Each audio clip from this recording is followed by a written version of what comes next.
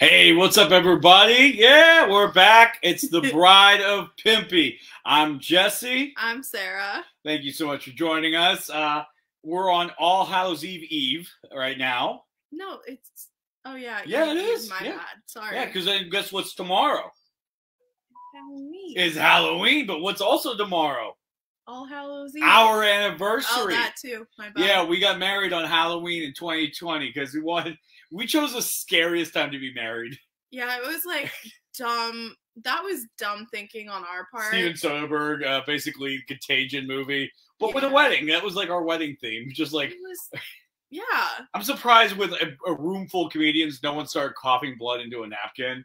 Because I'm just saying, comedians, we could be very ignorant of certain things, and we're like, I know this is wrong, but that was is a missed opportunity. Is it funny? Well, a lot of offensive things happen at our wedding. Well, yeah, some other stuff which I can't say because then we'll get yelled at. Yes, indeed. But for right now, thank you so much for joining us. Right now, tonight we're going to be talking about Pearl. Yep. And as you can see on the bottom, we're asking, did you like Pearl? Comment your favorite part of the movie, the kills, and all that stuff.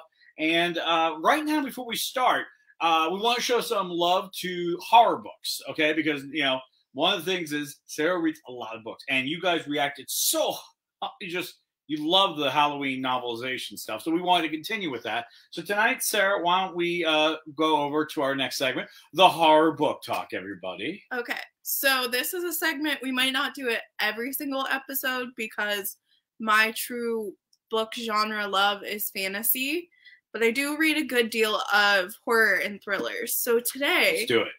This book is called Final Girl Support Group.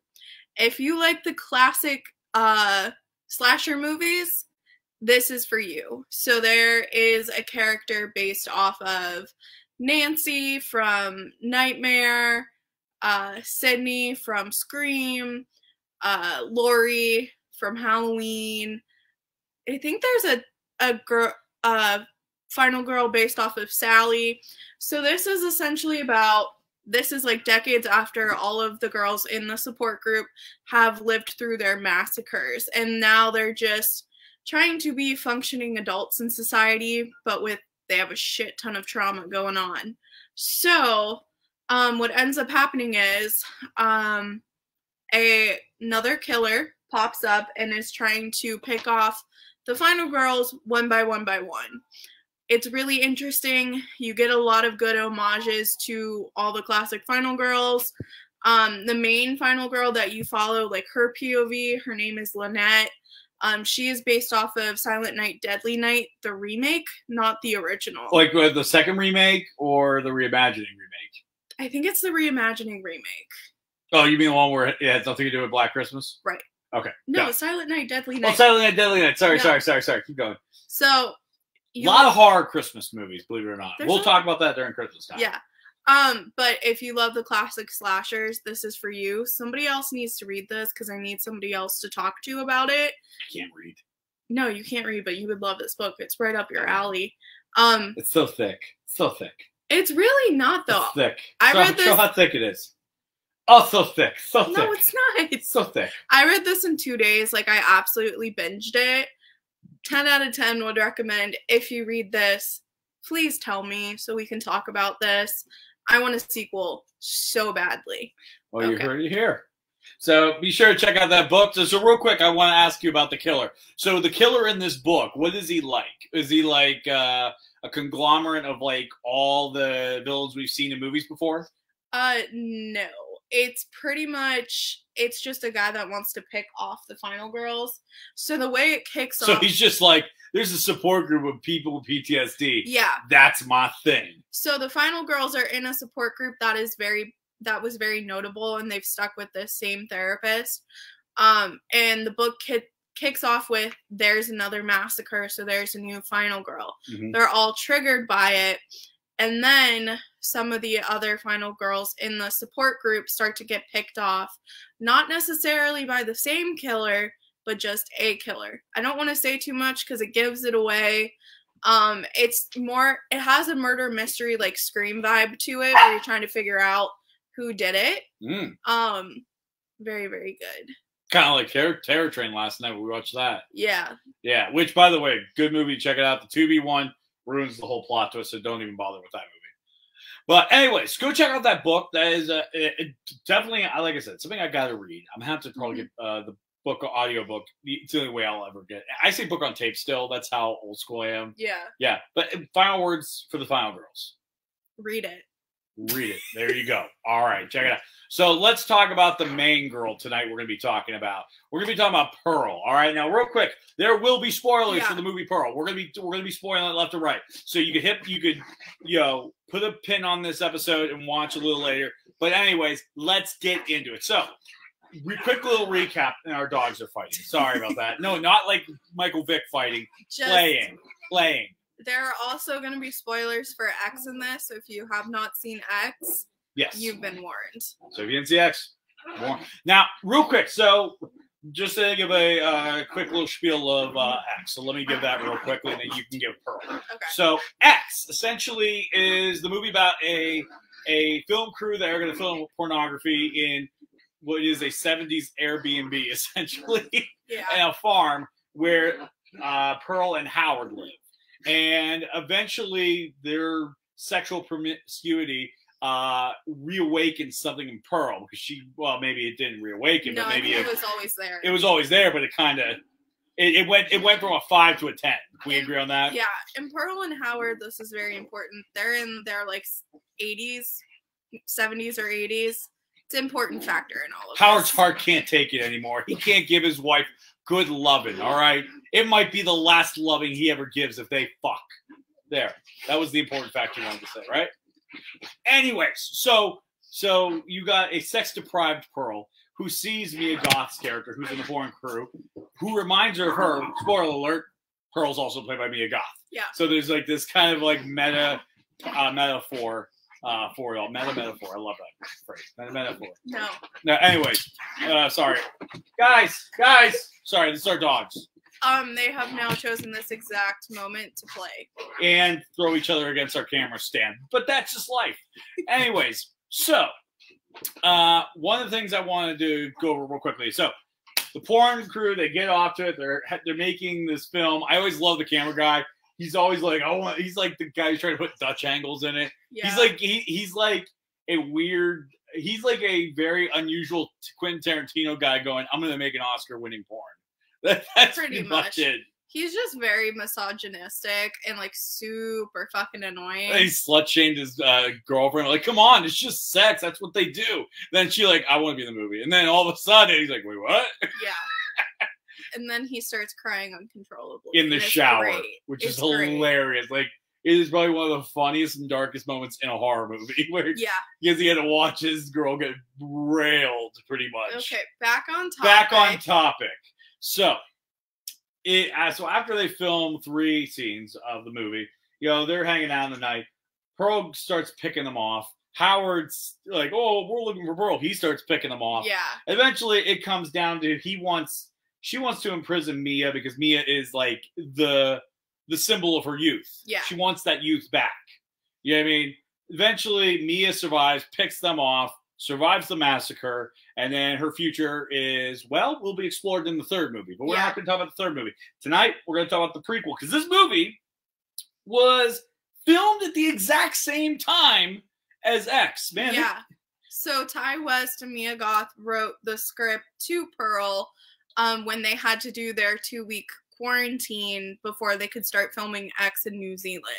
Yes. So somehow they got the funding secured right at the same time.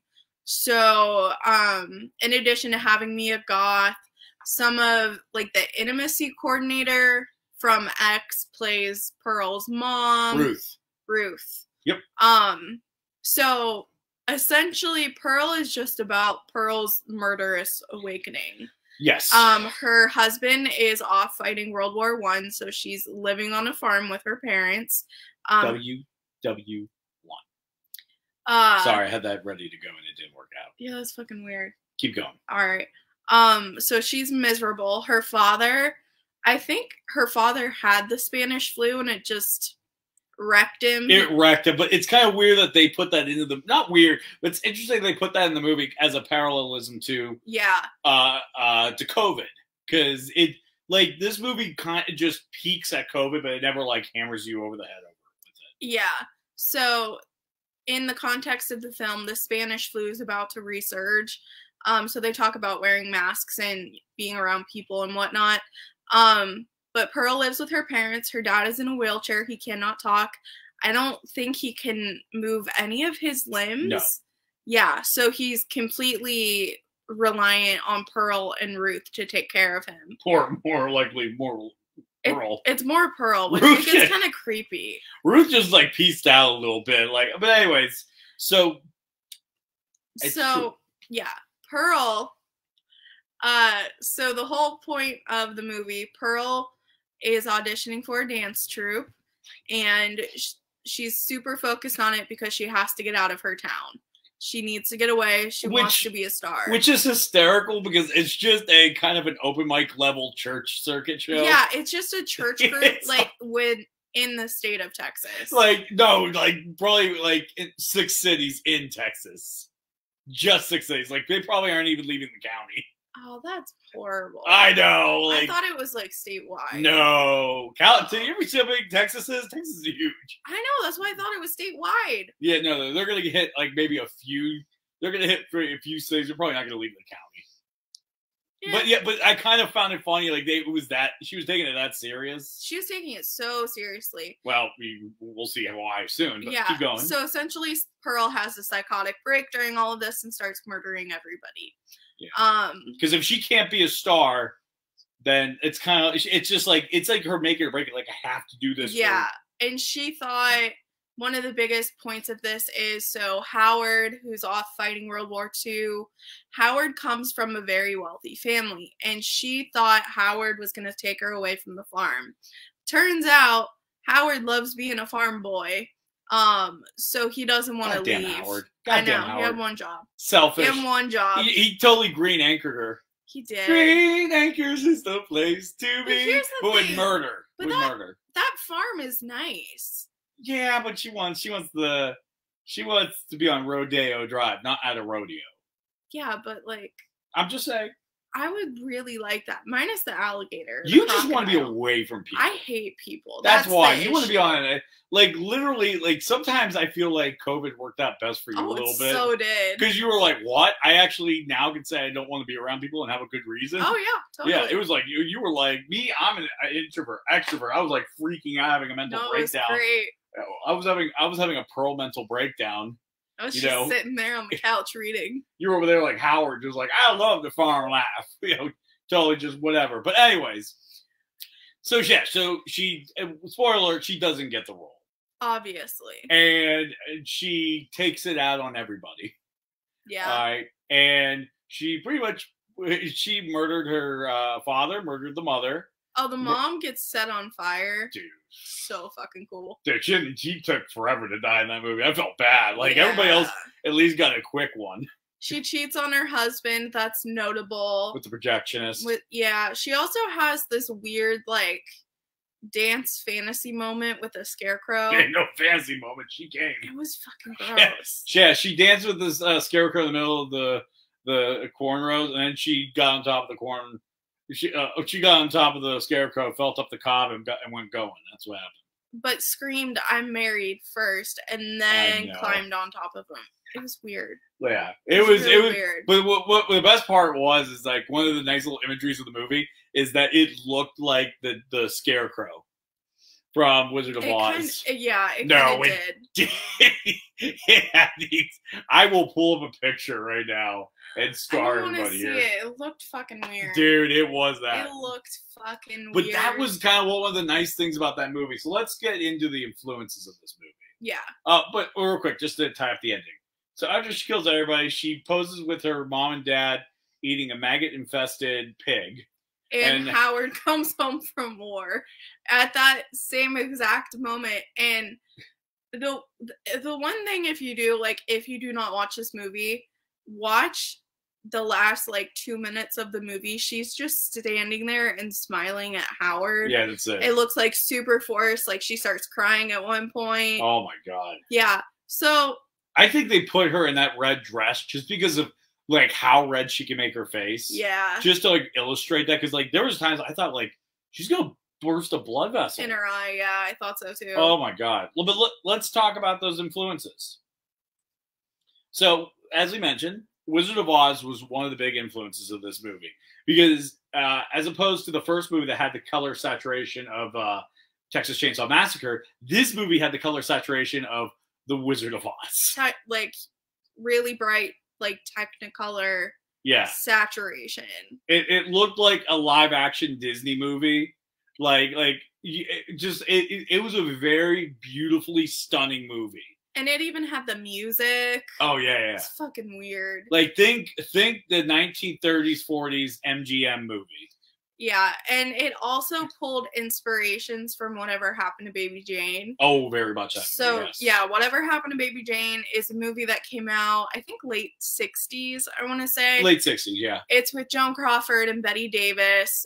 Betty Davis and Joan Crawford are sisters. When they're younger, Betty Davis was the child vaudeville star.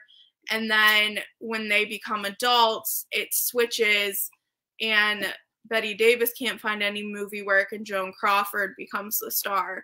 And there's just this bubbling resentment that... Are you talking about the movie or the behind the scenes of that movie? Both. So Whatever Happened to Baby Jane, it opens with Joan Crawford's character being run over by a car by Betty Davis, which renders her paralyzed. And obviously she cannot do any movie work because, let's be real, in the 1930s, 40s, and 50s, it was not handicap accessible. Even the most powerful man in the 1940s put a blanket over his lap, a.k.a. Franklin Delano Roosevelt. Yeah. He was like, the world's falling apart, but nobody can know I'm in a wheelchair. And so the movie is essentially Betty Davis, who's having delusions of still being a like child vaudeville star, taking care of Joan Crawford, and there's just this resentment between Betty Davis to Joan Crawford, and she tries to kill off Joan Crawford so she can become a movie star. Again, is this the movie or the behind the scenes of the movie? It's both. It's both. It's both. If you've ever seen the Ryan Murphy's miniseries, The Feud, there's a big story behind the filming of that movie. The two stars hated each other with a burning passion. So, like, if you ever felt like, wow, this feels real when you watch that movie. Oh, it was. They fucking hated each other. So was. But okay, so why do you think they use that Technicolor MGM 1940s aspect of the film for this movie? How do you think that adds to the horror? It makes you uncomfortable. Very much. I was visibly uncomfortable because it's such a stunning set. Yeah. But then you're seeing her like fucking kill somebody with a pitchfork. Oh my God. One of the greatest kills in the movie, which we'll talk about in the next segment for best kills. But wow, that was a good shot. Like even in the opening first 2 minutes, she's like dancing around the farm, having a great old time, and then she stabs a duck. Yeah. So it's visually stunning, and then you see her just kill a duck then and there. But then she goes and feeds it to the alligator, that's the brilliance of that scene, is that she does something that looks cold-blooded and merciless, but she's feeding an alligator. So it's like, it's not so cold-blooded that she killed the goose or the duck. Yeah. But it was the manner and it's a really, the movie, which I always say movies, they're not always supposed to make you feel good. Some of them are supposed to make you feel bad. Some of them are supposed to make you feel kind of like, oh, Christ. And this is kind of one of those movies. It doesn't do it too much, but I think having that familiar, happy-go-lucky kind of atmosphere to the movie about a woman who just fucking loses her mind. Yeah. I think it really is just a very disturbing backdrop. It is. Now, so we talked about all the happiness and wonder that was in this movie. Is there a horror element to this movie, do you think, that they pulled from at any time? So I think the horror they took from Whatever Happened to Baby Jane. That's the one? Yeah. Okay, I just wanted to make sure. I kind of thought it was that one, which, it's interesting because that's hagsploitation.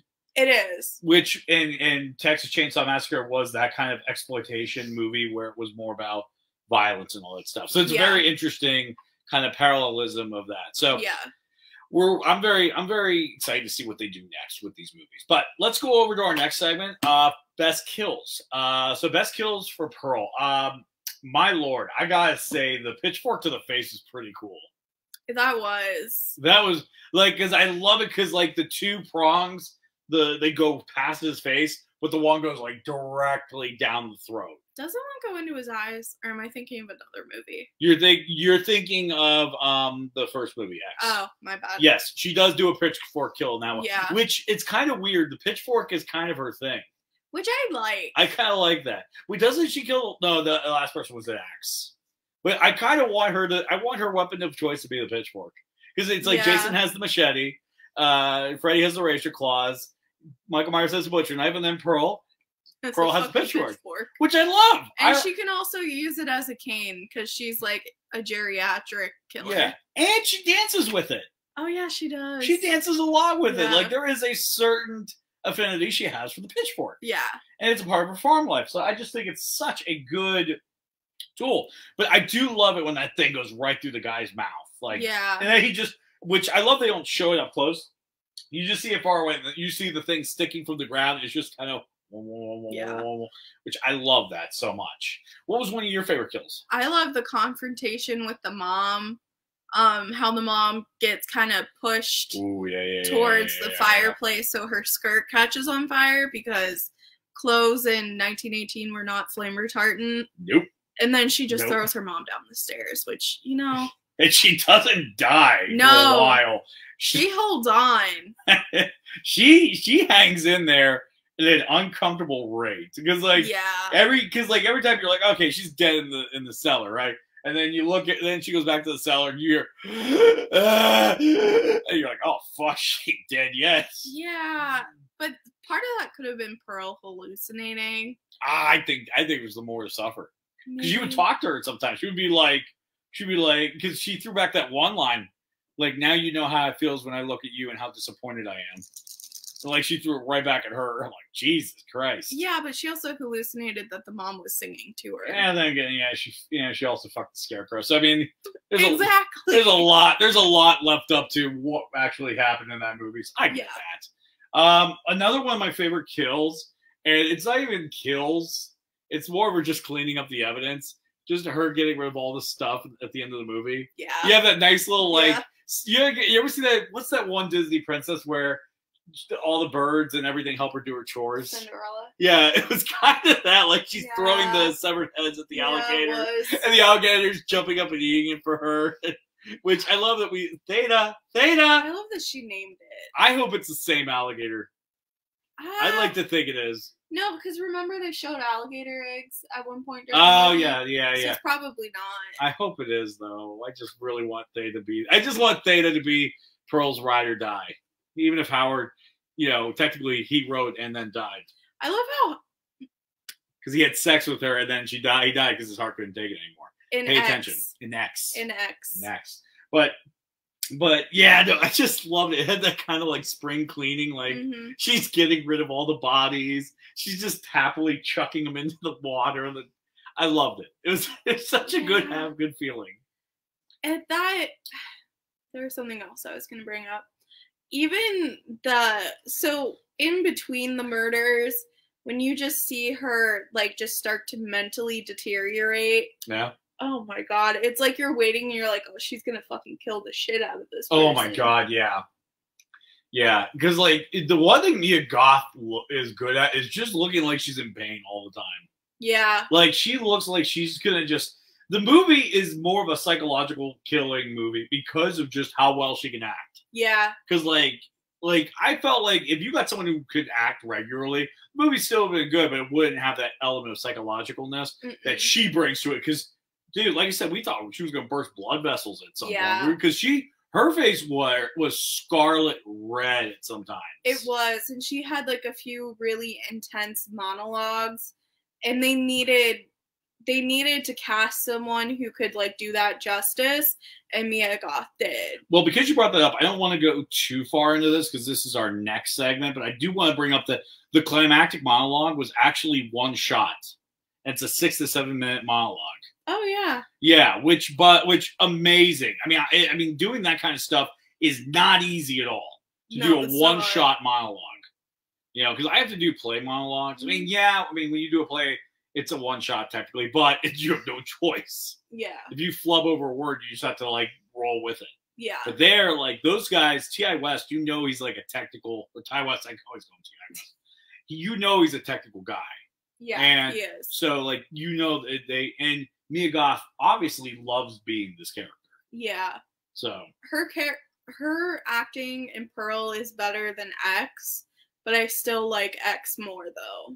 I think because I think we were watching. No, not to say that she wasn't great at X. She was phenomenal at X. I think it was just good to see her be one character. Yeah, and give all her energy into one character. Yeah, like I felt like I was getting peaks of both of her characters in X. Mm-hmm. It was kind of like we got the Avengers film first. Yeah, and now we're gonna get all the one-off movies that build up to the Avengers. Mm-hmm. They did it backwards, you know. So it's like now we like Pearl. I got to know Pearl. Pearl is fucking tortured. Yeah, Pearl. I feel bad for.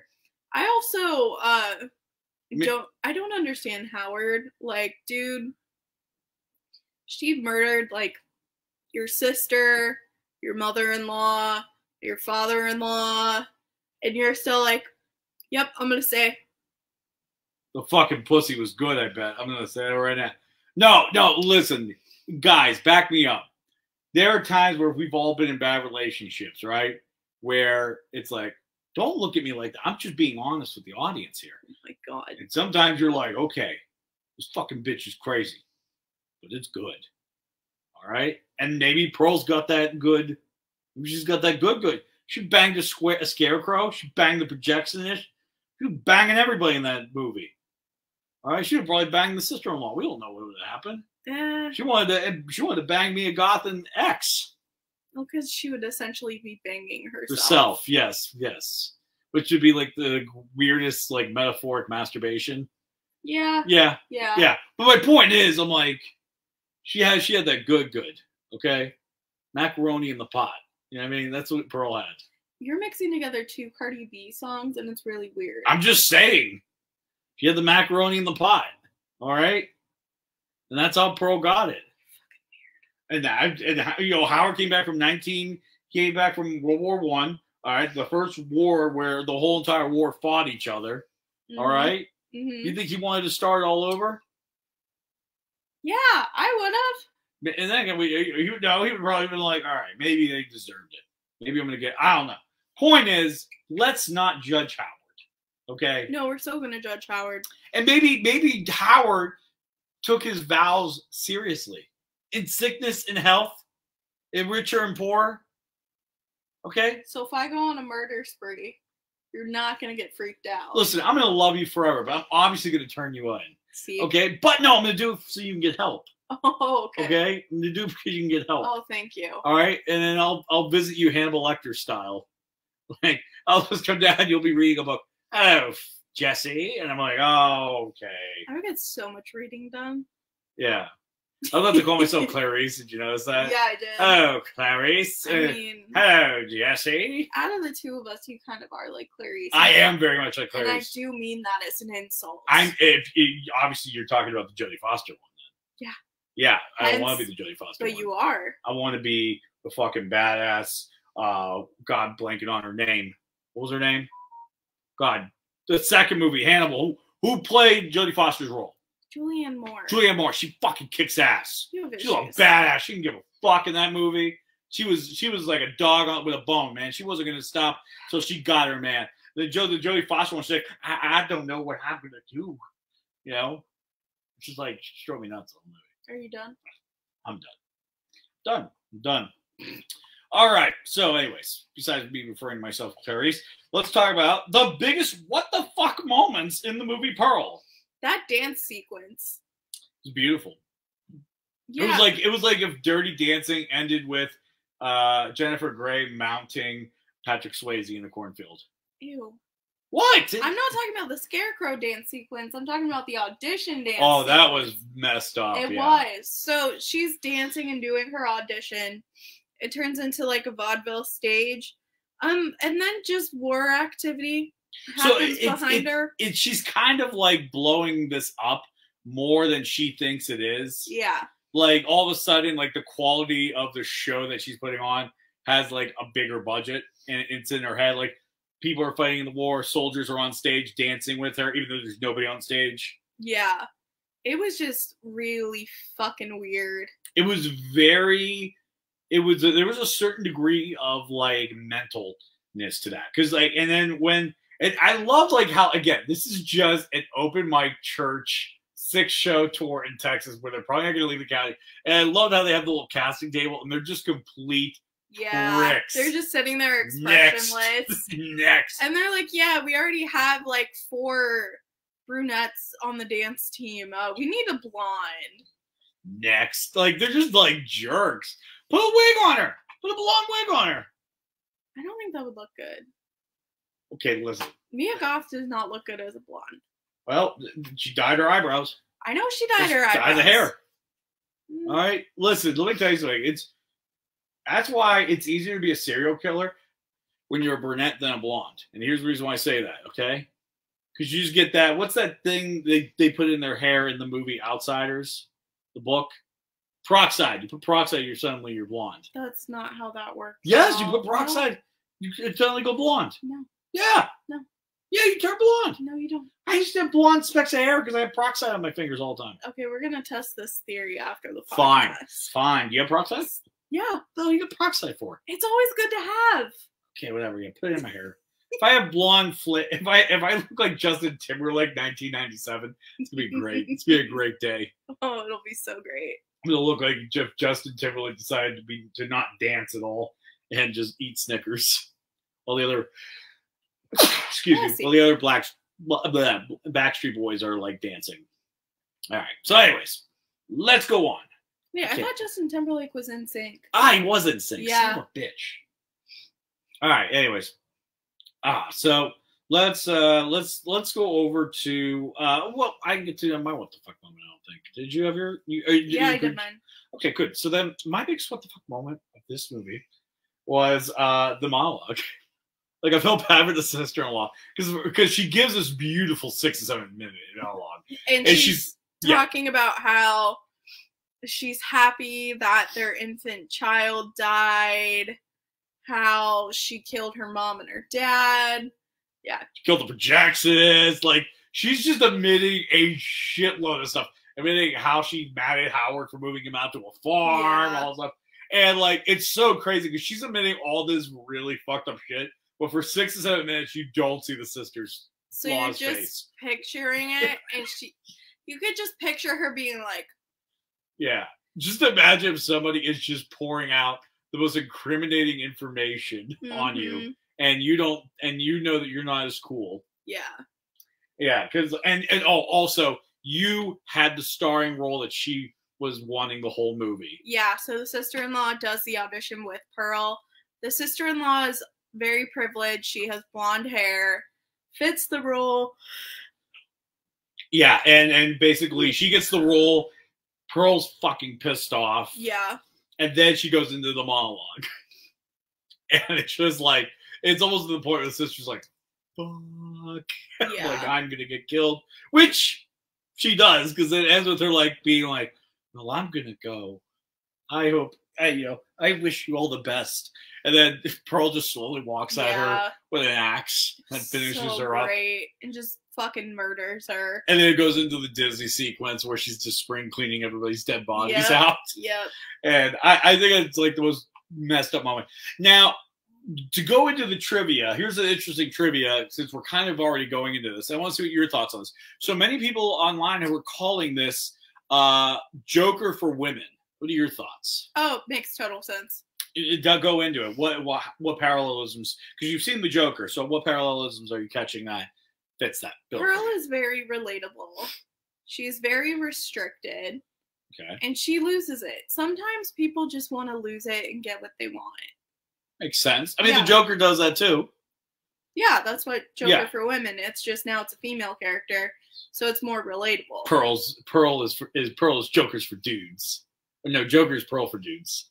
Oh my God. Yeah, I mean, but yeah, kissy. But yeah, because no, and what's so good is like Joker has his dance on the stairs. Yeah. And then Pearl has multiple dances everywhere in the movie. She dances a lot in that movie. Yeah, she dances a lot for a homicidal murderer. You know what? I get it. Yeah. Sometimes you just want to let loose and dance. She had a crazy week. She was auditioning for shows. She's watching stag films with a stranger. You know, she's cheating on her husband. She bangs a scarecrow. Yeah. It was a really wild movie. Like, if you were to compound all those events into one, like, paragraph, it's like, holy shit, that was a week for you. Oh, yeah. Yeah, and by the way, that stag movie's real. I love how T.I. West is like, I gotta make one. No, I gotta find one to show. Which is hilarious because, like, in Werewolves of London, there's a scene where the two main characters are in a theater watching a stag film. And it was directed, the movie's directed by John Landis, but he also directed the stag film that was in there. It wasn't a stag film. It was ridiculous. But this guy's like making out with this girl on the couch. And then some guy kicks through the door. Hey, you're sleeping with my wife. Like, they're kind of getting this. And then the guy on the couch reveals the girl.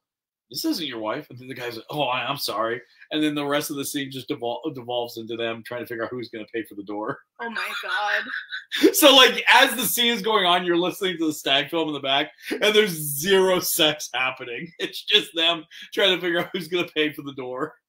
And it is so fucking funny. It's so, like, you're just like, what the fuck is happening? We got a comment. Oh, sorry, man. Let's see. I know not of which you speak.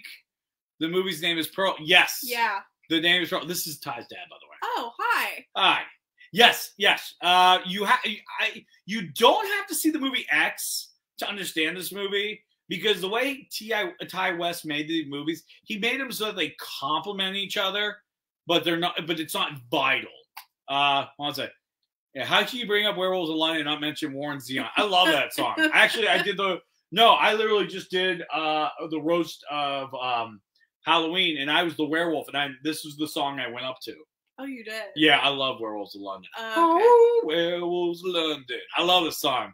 But anyways, no, I always found it funny that this song didn't appear in the movie Werewolves in London.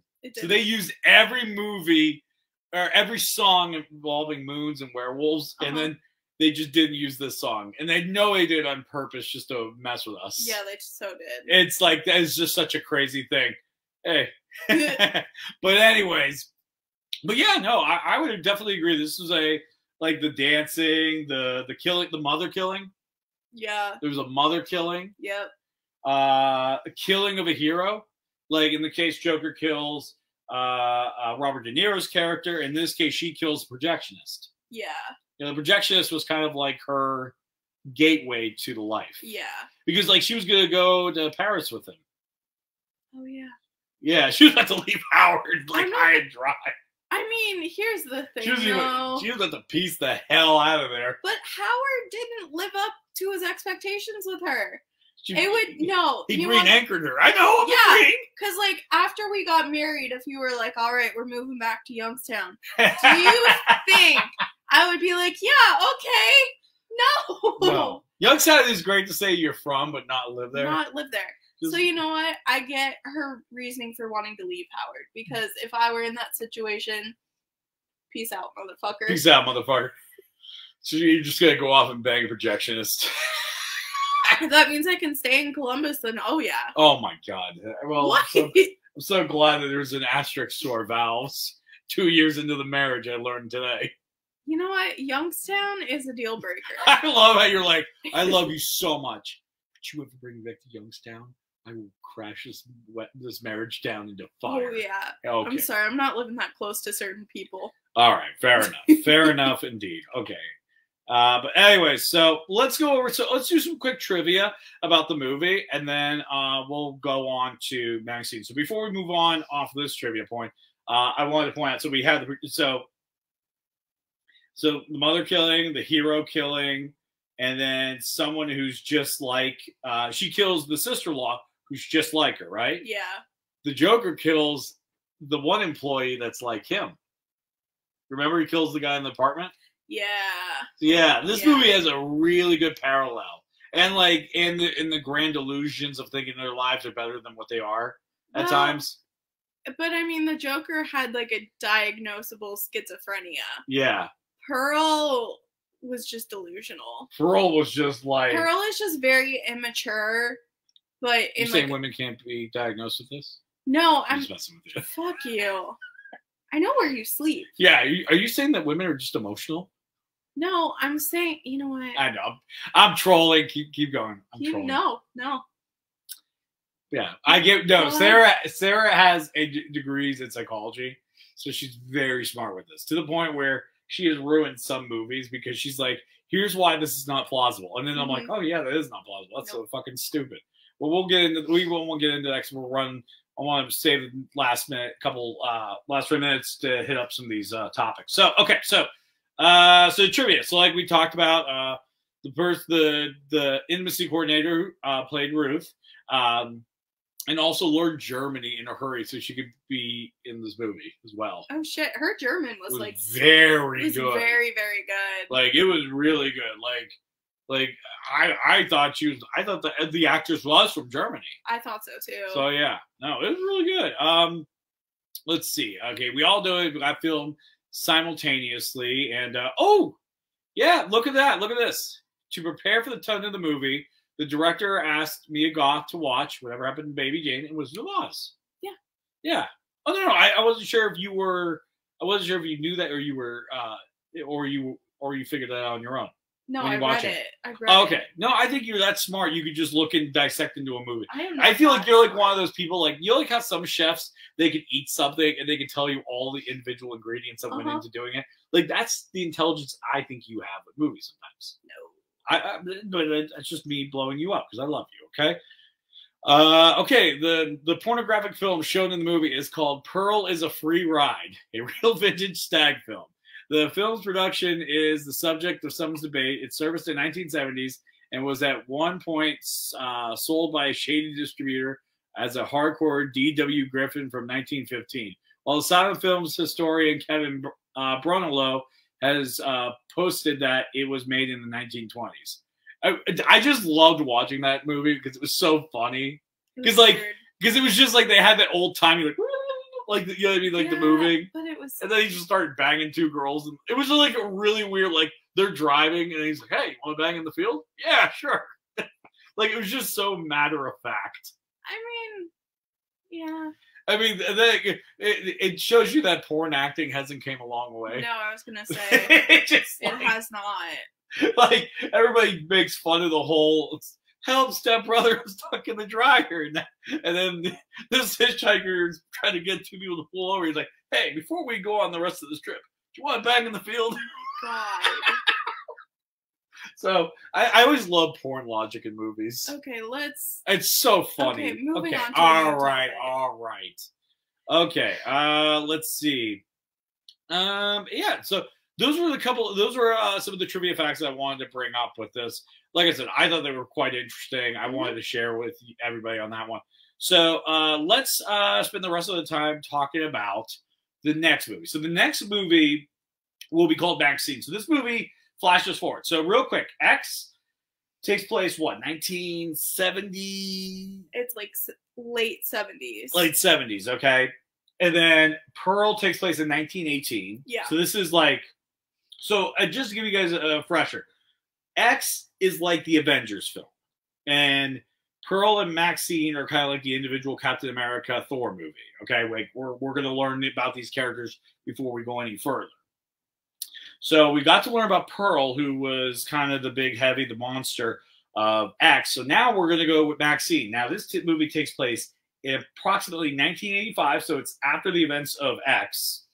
Mm-hmm. So she's the sole survivor of the X massacre. And now she's going to be going to Hollywood, and we're going to see her still trying to make it big. So what are your thoughts on that? Like, what do you think? Because 1985 is an interesting year for movies.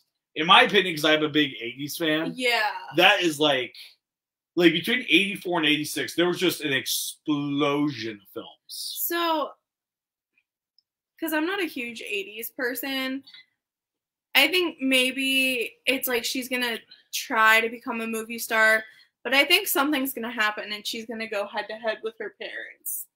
I really think something like that is going to happen. Yes. So why don't you elaborate on that? Why will she go big? Why would her parents be a factor? So throughout the movie X, you see a TV show and a radio show of this evangelical pastor preaching about evil and all this shit. Joel Osteen with a Texas accent. Pretty much. And at the end of the movie, you find out that is Pearl's dad. Yeah. So, and I really think because she she is doing everything that he's preaching against, he's going to hear about the massacre that happened in X, and somehow they're going to, like, meet. What do you think, like, what if she actually gets, like, a big breakout role, and he gets the congregation to boycott the film in order to save it? Imagine, like, she comes that close to becoming famous. What's so interesting about this movie, it's going to feel like a sequel to Pearl, because, again, Pearl plays Mia Goth, and Maxine is played by Mia Goth. There's this weird parallelism between the two. They're the same person, but they're not. It's just a metaphor, you know?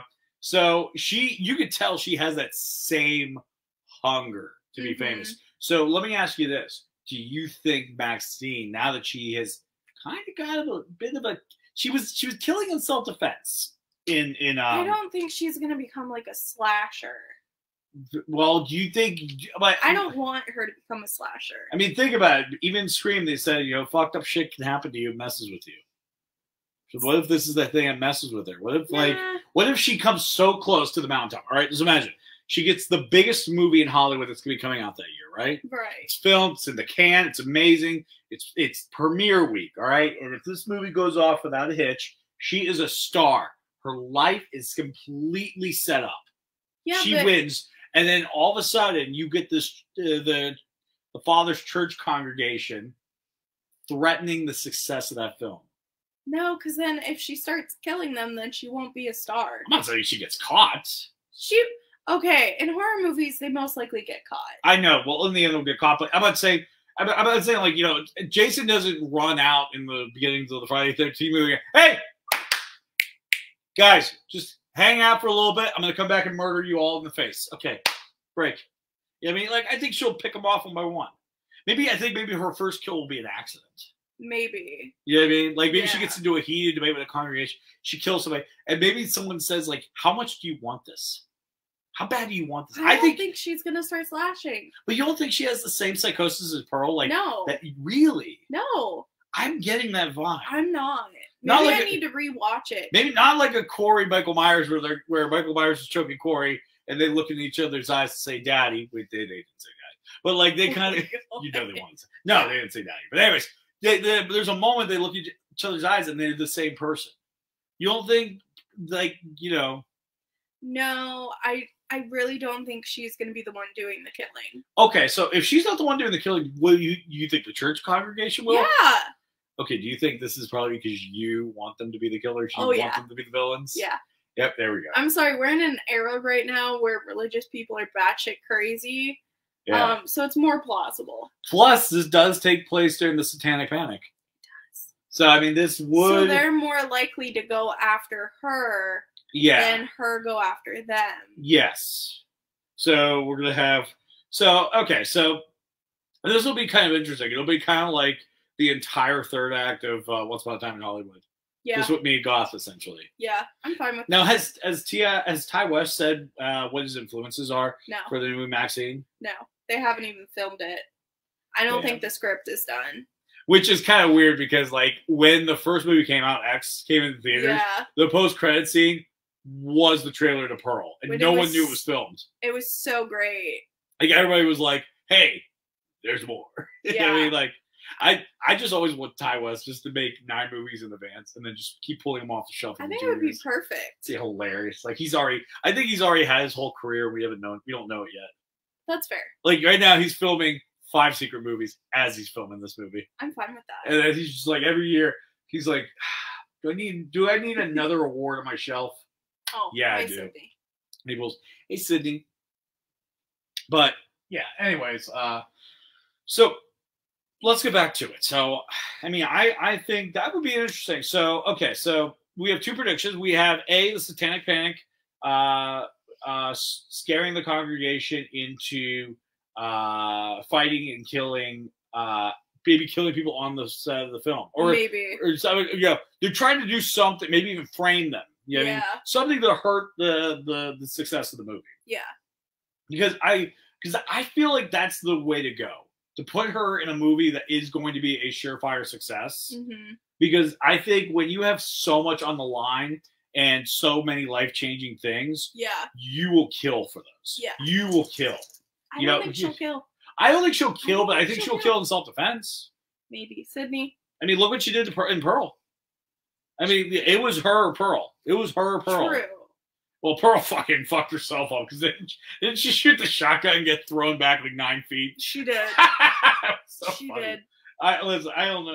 What isn't there a word for like making fun of old people and how they get hurt? Probably. Like it's like patricide, where it's like it's killing the father figure. But then there's like a word for like making fun of old people. There has to be a word. But dude, oh my god, that was so funny. Dude, watching because she was like, "I'll kill you!" Yeah, and she just flew backwards. Yeah, like, it's just beautiful.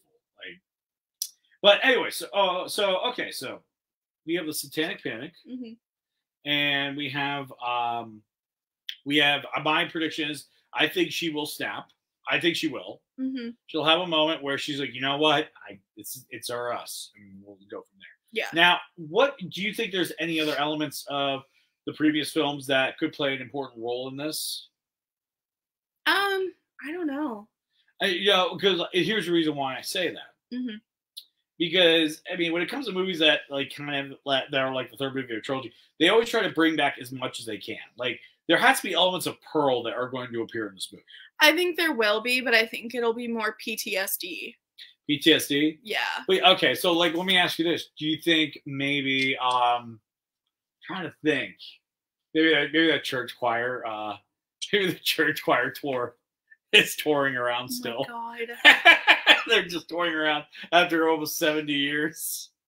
You know, it could be touring around. So that'd be a nice little element to bring back. Maybe Theta. Maybe what if Mia Goth go back and keeps Theta? I don't think that'll happen. You don't think she keeps Theta? No. I love that Theta. Theta, come here, Theta. Yeah. But now I mean, basically she is essentially the Sally of Texas Chainsaw Massacre when it comes to this movie. Mm-hmm. Now, here's my next question. Do you think maybe that will boost her fame? Because keep in mind, the cops, they had the camera. I think they watched the camera in the end. I don't know. I don't think it will because we're about to be in like a conservative state in a conservative time. I don't think it would make her more famous. Okay. Yeah. Yeah, because I mean, I think Ronald Reagan is still president at this time. Mm-hmm. So you got Ronald Reagan, you have a conservative president. Yeah. You know, that, not to say that politics play a big role in this, but you got to look at the time frame of what the movie is to understand the history. You know what I mean? Mm-hmm. But do you think she'll be in California or do you think she'll still be in Texas? No, she's going to be in Hollywood. Not the trailer, the teaser that they showed, it was like the name Maxine, but like on the Hollywood Hills instead of Hollywood. Okay. So it's going to be set in California. Okay. What movie, and now let me ask you this. What do you think the movie will be about? Do you think it'll be like a parody or a spoof of an actual movie that exists? Like, you think like maybe she'll be in like, I'm trying to think of something good that she could be in. I don't even think she's going to be filming a movie. I think she's just going to be a struggling actor. Okay. I don't think she's going to be filming something or being famous. So you just think it'll just be auditions? Yeah. Ooh, what would the horror element be? I don't know.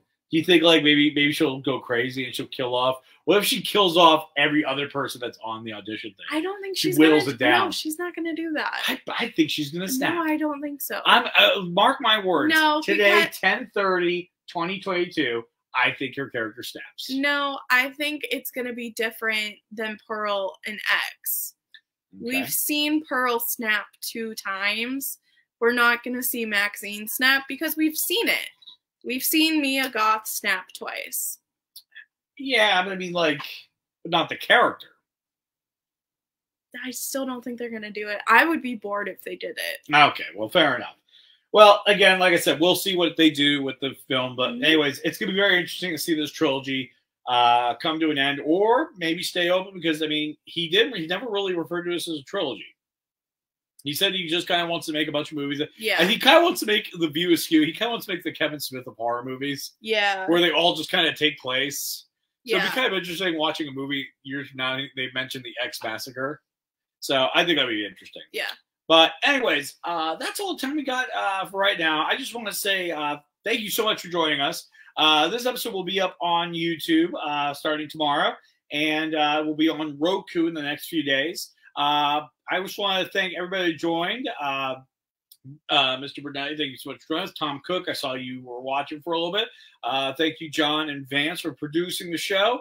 And tune in next week. We'll have more to talk about. I mean, it's going to get close to the holidays, so we can talk about holiday horror movies. Oh, yeah, we can. Yeah, we got a lot that we can talk about. Yeah. All right, but until next time, thanks for joining us. I'm Jesse. I'm Sarah. And this has been The Bride of Pimpy. Thank you so much, and have a night.